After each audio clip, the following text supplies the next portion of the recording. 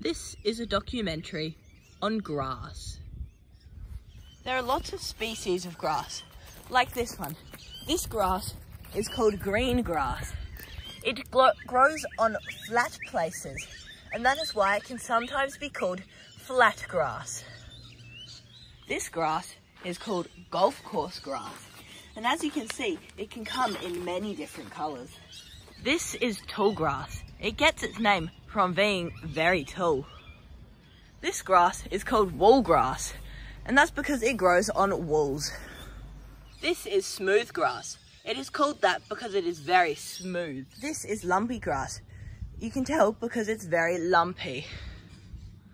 This is stick grass. It is very sticky. This grass is called green stick grass, and pandas like to eat it. It usually nests around poo. You can see here that this is very tall grass, or otherwise known as spiky grass. Now, there is another species of this grass, and it is called short spiky grass. This grass is called flat lump grass.